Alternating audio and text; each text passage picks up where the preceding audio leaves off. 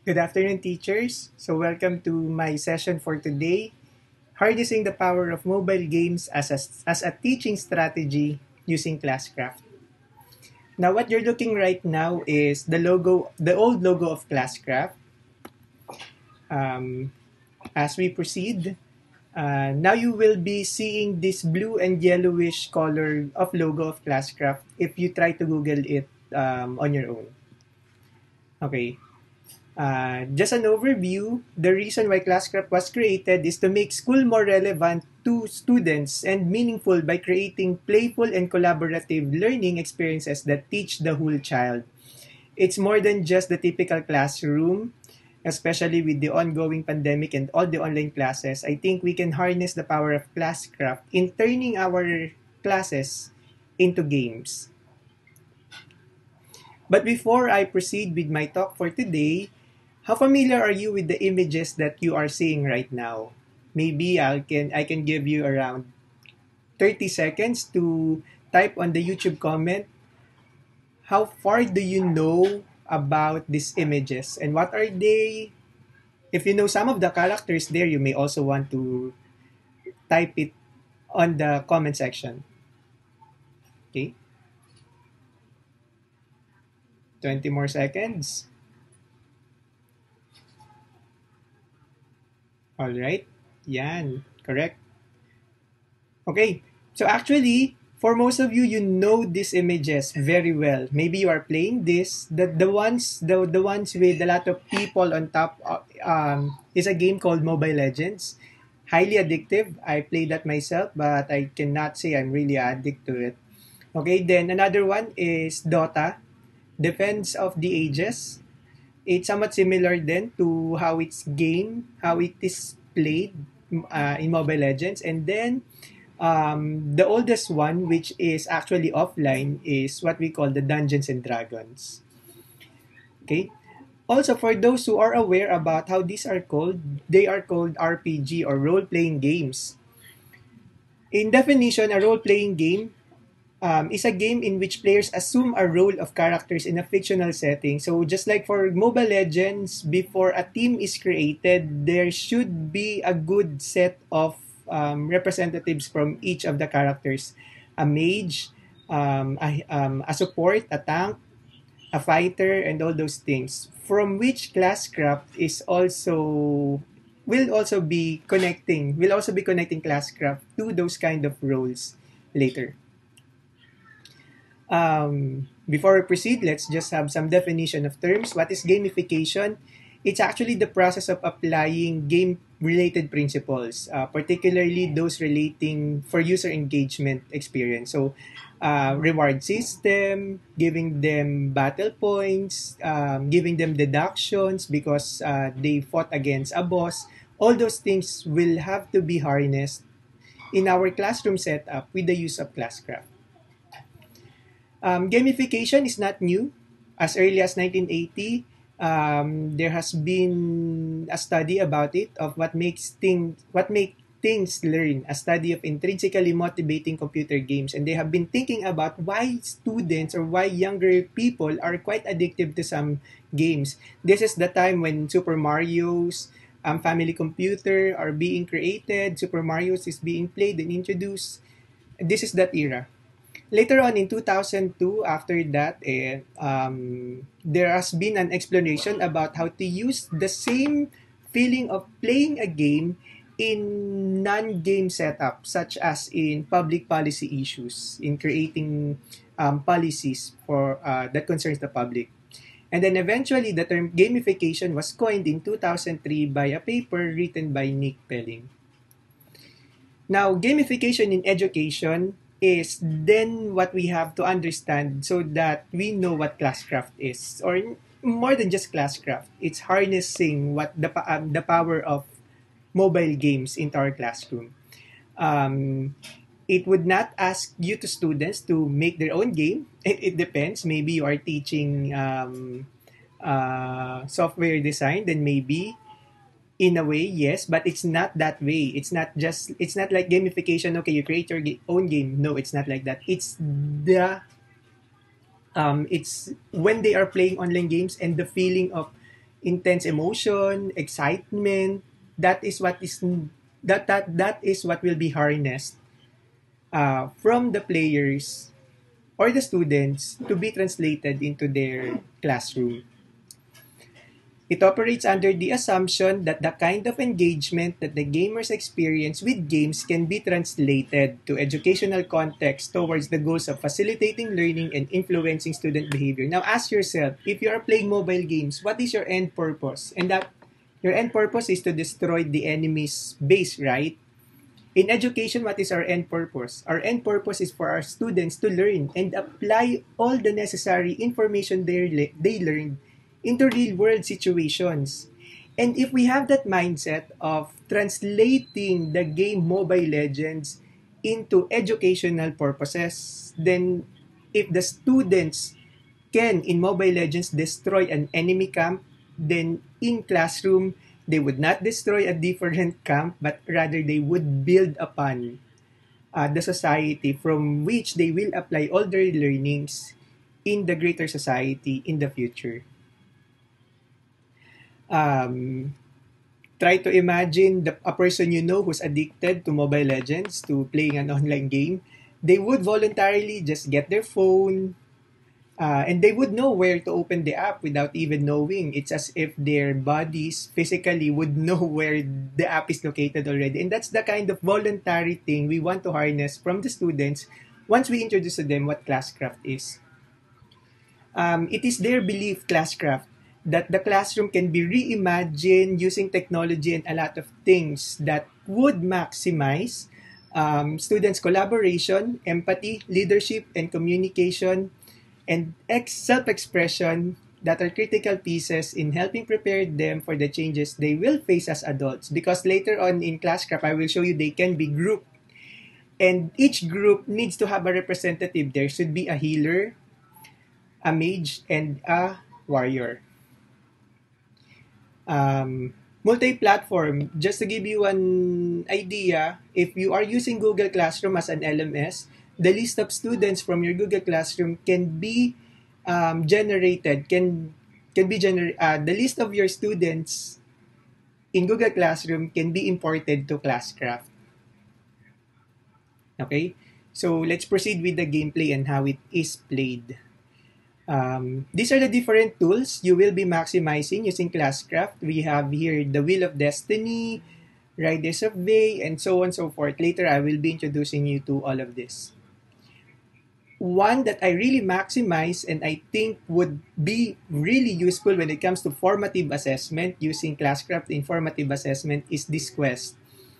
Though this would really require teachers to really be creative in the way they would present their class. Just like me, I'm a CLE teacher, and I found it quite difficult yet fulfilling for me to have created a different storyline just so I can show to my students what it means to apply the situations I am discussing in a different scenario, or more so in the real life situation.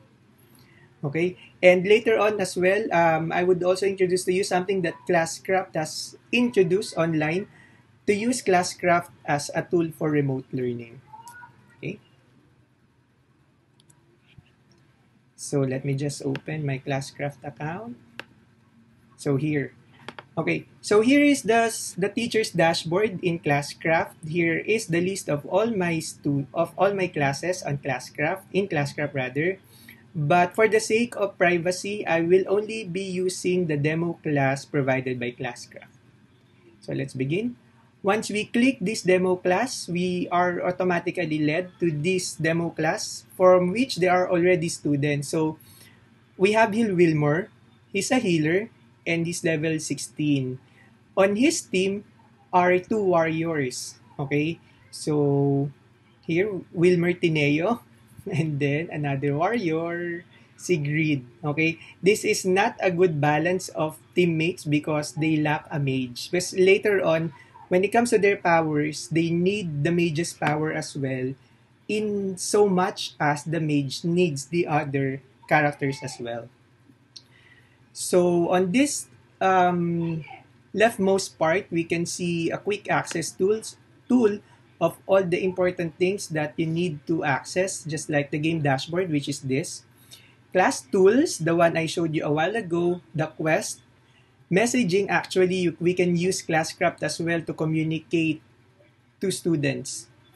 Analytics, the class settings, and then actually Classcraft has a background audio. Usually I turn it off. There. Okay, so delving deeper, if we click going back to Wilmer Brutus, by the way, the list of names here are shown in alphabetical order using their surnames. So if we click here, if we are looking right now at Wilmer Brutus, okay, here is his HP. HP means his health points. AP means action points, XP experience points, and then GP or gold points. You can see later that this image of a healer is not the basic image. Since Wilmer is already level 16, he was able to buy a lot of clothes and different items for himself. That's why he ended up looking at that way. Okay, so here are some of his powers like heal, sainthood, and ardent faith. And if I click here, what sainthood means, it would give me a definition of what it is. So sainthood, if he used this power, he would be the healer, can stand up and open or close a window. I don't know how this is really a Filipino context, but this is what Classcraft is providing us. But what is good about this is that we are not limited to what Classcraft is providing us. Okay, later I will show you how you can edit those different abilities of a healer, a mage, and a warrior. So under Wilmer, we can also see what group he belongs to. The Bashful Raccoons. If we click this, actually, we can see the members here on top. If we click here, teams, we can see the list of teams my class have. Okay, so there are teams from which I group them with 2, with 3, and with 1. Just so I can give you an idea how you can group them. If I click here, class, this is an overview of all my students with their health points, current health points, action points, XP, and then gold points. Okay, next. So, if we click here, settings, we will be led here. So, settings, and then, this is actually my personal Classcraft account from which I have already edited how each of their abilities are described. So, say for example, for a mage, say for example, if they are already on the right level, their character is on the right level, a mage can learn this ability, say for example, time warp. And how did I define it? The mage gains an extra 3 minutes to finish a group activity. So say for example, if you are a mage in a group and you need more time in finishing a group work, then you can activate your ability time warp so that your group can be given extra 3 minutes. Yet, if you use this, you will be using 25 action points. Okay? That's one thing that we need to consider. And there are still a lot. That's just an example for a mage. Now, what about for warriors? Warriors are usually I consider them the smart students because they need to be strong enough to face the teacher's questions. Those are the challenging things. So therefore, say for example, here, his ability ambush, the warrior can call a teammate's help when his given answer is incorrect. So though we think that the warrior, in assigning your students who a warrior will be, say for example, you assigned a warrior as a smart student, as the smartest in a group, then he can always try to raise his hand and give correct or incorrect answer. Yet if he fails to give a correct answer, the warrior can call a teammate's help when his given answer is incorrect. And why is that so? So that the group would not get affected if the teacher would give them a deduction, but then he would use 20 of his action points. A healer, of course, would provide healing, and he's the one to provide some things that the mage cannot. So usually he gives health points to the members. So say for example, um, if if we think that the warrior is the smartest student in the group, then the healer can become the support. Okay? So, say for example, his ability heal 3. A teammate gains 30 HP. And he cannot just give this to any member of his team, but he needs to always think of who is the best member to receive this 30 HP. More so, if he's really thinking, and if the warrior requests for it, then he can do so. And they cannot do it actually on their own. They have to approach the game master, which is the teacher, for the heal tree to take effect to any member of the group. Okay? So that's one. Those are powers. Behaviors under the game settings. Okay, so let me just go back here first. So players. So let's say for example, how can we maximize this as in terms of classroom management? So say for example, Wilmer has been a very good student, and I want to give him an extra credit for that by giving him experience points. So if I click here plus point, Wilmer, say for example, only at least raised his hand to speak, trying the effort to do so, then I give him 50 experience points for that. Then it is applied to him, and then he gains more, he levels up. But if Wilmore does a negative behavior, let's say speaking out of turn, though say for example he raised his hand, teacher, I want to recite, yet he shouted his answer without him being called, then speaking out of turn, that's minus 5 HP. Okay? Then you can see here on the side what the warriors of his group can do. And also I think Wilmer is a warrior. So is he a warrior nga ba? So no, sorry. Wilmer is a healer. So if I give him a deduction of speaking out of turn, then you can see automatically how his other members can protect him, the warriors. So they can protect only if they say yes to Wilmer's request to protect him. Again, this is collaborative. It's not automatic. So it's still the game master's decision eventually, and the group's decision whether Wilmer will let Wilmer take the damage, or the other two members of the group will be protecting him. So say for example, right now I will, and what if Sigrid said yes, then Sigrid protects.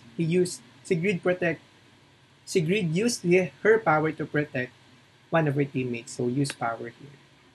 So eventually Sigrid AP points will have to be given a deduction because she used one of her abilities. Okay? So that's one. These are actually preset given already by Classcraft, but again, you can really tweak this based on your own. Going back to settings, you can see here behavior, and then all these things I have edited personally to suit my class. So like this one, participating without being noisy, I always give them plus 200 points. As a CLE teacher, I want my altar to be fixed for every class that I enter, and this is one way I actually ask them to do so. So fix the altar. There are some students whose characters wants to level up. They would go to me, teacher, I fix our altar.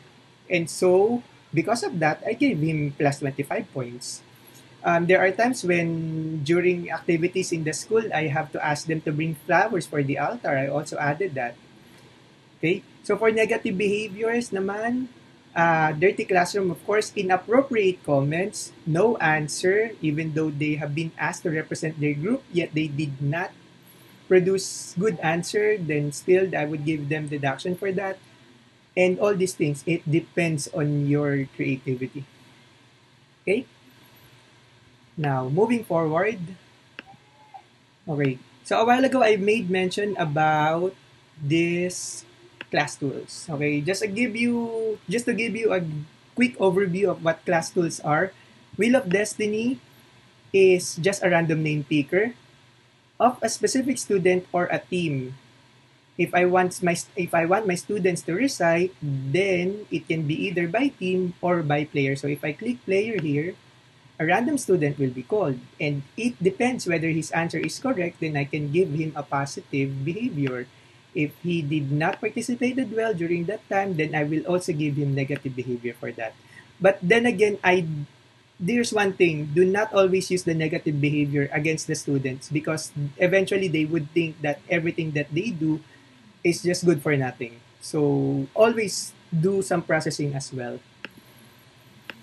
Okay, so that's one. Okay, Riders of Day. This is random events. Every time I enter a classroom, my students would say to me, "Chair, let's play a random event." And that's what we have always been doing after an opening prayer. So if I click here, see event, this is a random activity. The Grinch. The title is The Grinch. The Grinch broke in your house and ruined Christmas. Okay, I think I created this during December period. And so, again, you can be creative. And where can we edit this? Again, in class settings. And then, sorry, I go back here because, yeah, in class settings and then random events. You can be very creative. Say, if I want to create a new event, a random event applies to one member of the team, one member of the class, one per team, or all of the students. So say for example, one. It would ask me which one, the team, a warrior or mage healer, random with the most XP. It still depends. This is highly customizable. Effect. This is when you can be creative for being noisy. No, it's the effect. Minus HP. Say for example, why? Being noisy. But you can be creative. A while ago, it was titled The Grinch Entered the House. So it can be a description as well here. So it's minus HP. So say for example, minus 5 HP. There. Always include minus if you meant for it as a deduction. Okay, then add effect. Sorry. Save.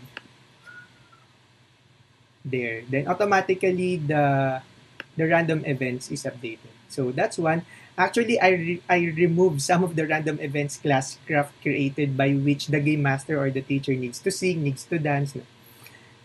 I will not do that in class. But if you want to, then you may do so as well. Okay? So that's one.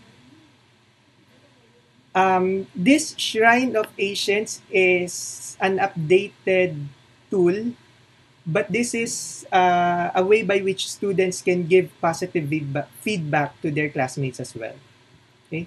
It's a like button or a heart button, equivalent to a heart button on Facebook. But more than that because it's more verbal. Okay? The White Mountain is a typical timer. You can set the maximum number of time and then just click start. Okay? Pause. Okay? We go back again to class tools. And then Forest Run is a typical timer, but if groups or students finish on time, if I click finish here, the race is over.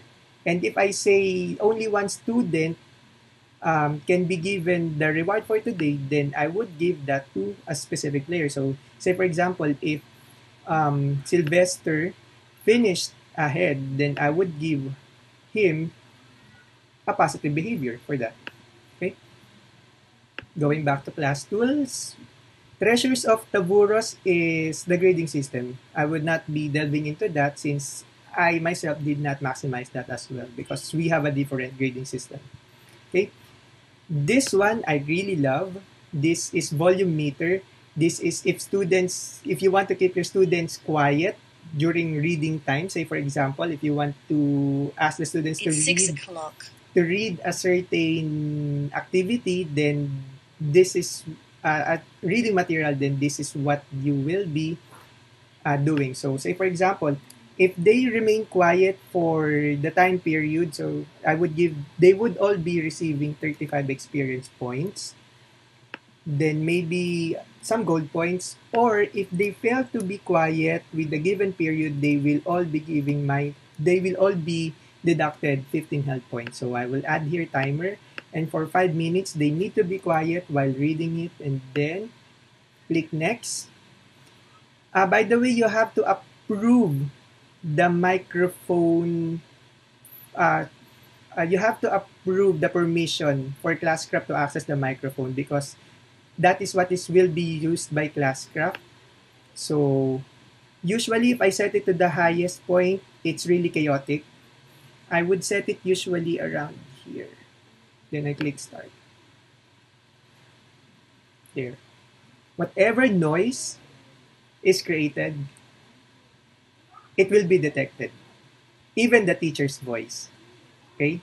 So if they were quiet enough 5 minutes, I click finish, then they all receive the reward. But if the volume meter reached the maximum noise level, then they will be given deductions. Okay? So if I click finish, everyone will be given that point. Okay? Boss battles, this is when you can turn your quizzes into a typical old-style computer game like Street Fighter, I think. So since I'm a CLE teacher, I have an activity here for when I taught them Advent.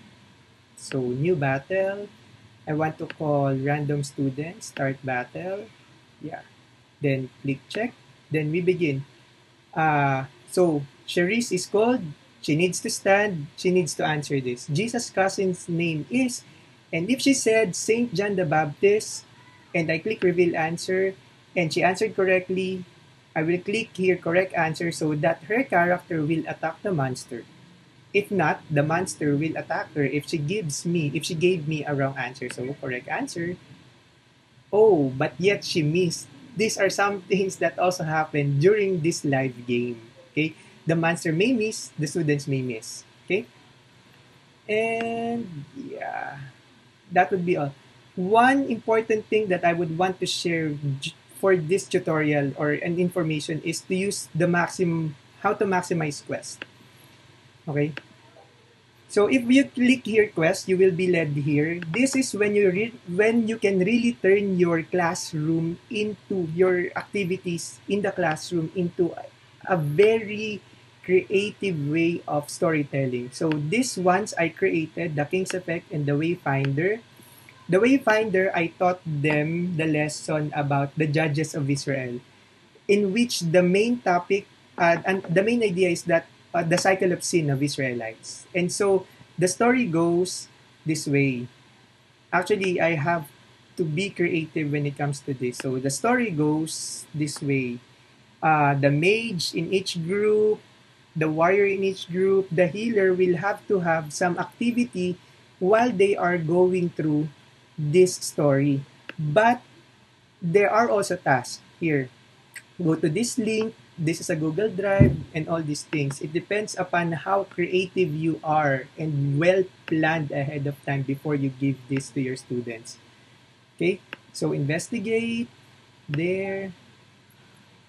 These are the tasks. This is the part of the story. I would also give my students a heads up that the story is connected with the task. Okay. And as an example, here is an output of one of my students.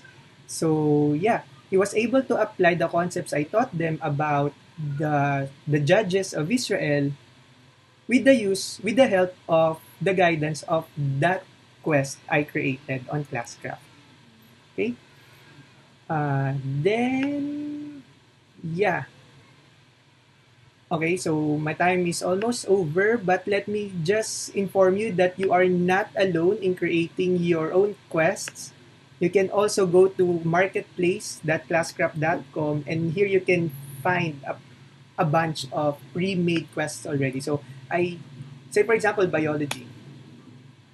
There are already tons of pre-made quests for specific subjects already. So yeah, then you can just edit it actually. My quests have been uploaded on Classcraft already and is free to use as well. Okay. And one last thing is that I'd want to share to you this one, right? A tool for remote learning. Okay. So,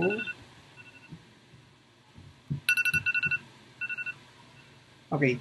So this one, with what is happening right now, Classcraft try to guide, uh, Cl- Classcraft's team try to envision using, uh, how life is using Classcraft as a guide to remote education. So how is that? A while ago, I shared to you behaviors. These are behaviors before the pandemic. These are all applicable during the pandemic. But what Classcraft is encouraging teachers who are using Classcraft is to how to create a digital community.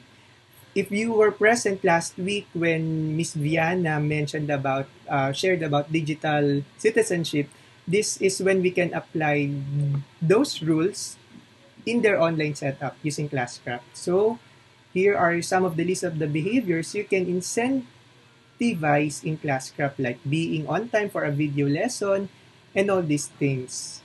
Um, and these are already some of digital citizenship that are aligned with the ISTE standards for students. I think that's all. Thank you.